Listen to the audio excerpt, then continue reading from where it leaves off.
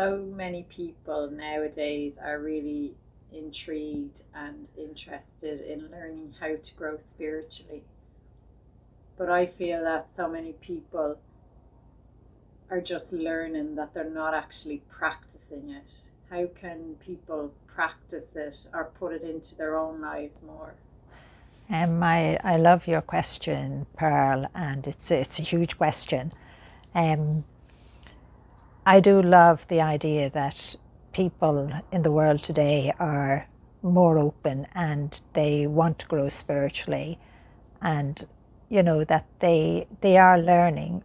But you are right in you saying, that they're not practicing it enough. And I feel that myself. You have to bring it into your everyday life. It is very important.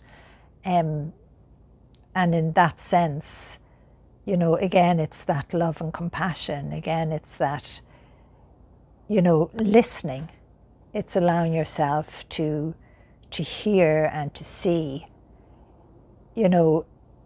using your own spirituality, your own guidance from your guardian angel or any other angel that might be in and around you, or even the soul of a loved one, to help to guide you in your life, no matter what you're doing. I know I was telling you earlier about what was he? He was a solicitor, and he said to me, he was very spiritual and that he uses his spirituality within his work. And he was saying, one thing that's very important to him is actually to listen, because he wants to guide the people that come to him with problems that have to be sorted out legally, that he guides them in the right way. And I loved talking to that man because he was putting his spirituality into practice in his own life. And that's something that's very important. Lots of us people think in one way, I want to grow spiritually, but you're forgetting your spirituality is for you. It's for within your life.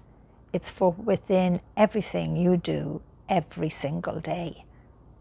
And lots of us kind of, what would you say, we don't put it into practice in our own lives, even with our children or within our job.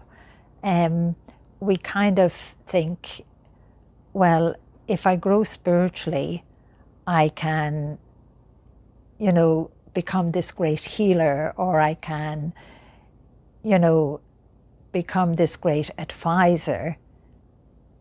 But that's really not what it's all about. It's like the doctor who said to me, every day when I have to do surgery, while I'm washing my hands and getting ready, even if another colleague comes in and talks to me during that time, spiritually, he said, I am praying.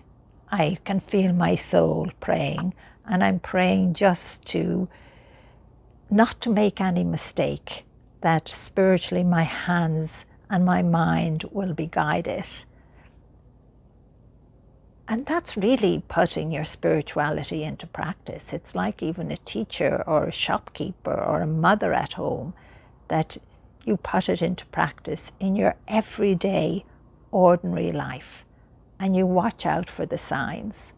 You allow yourself to see spiritually, you allow yourself to be compassionate and loving, and you allow yourself to hear, and the hearing part is, I find, is so wonderful, because spiritually your own soul speaks to you, that spark of light of God. Your guardian angel speaks to you, and it's to allow yourself to hear, whether it's an inner voice or it's a gut feeling you're given, or it's a sign. It's just so many different ways for you to hear, and to put it into practice, to put your spirituality into practice every single day. And even if it is like today, you should go to your door and take a deep breath and just allow your spirituality to come forward, to allow your soul to come forward. And I know you all can do that, so try and do that from today, from this moment. Remind yourself, I have to put my own spirituality, I have to grow, but I need to put it into practice every day. And just remind yourself of that over and over again and again. So God bless and love you.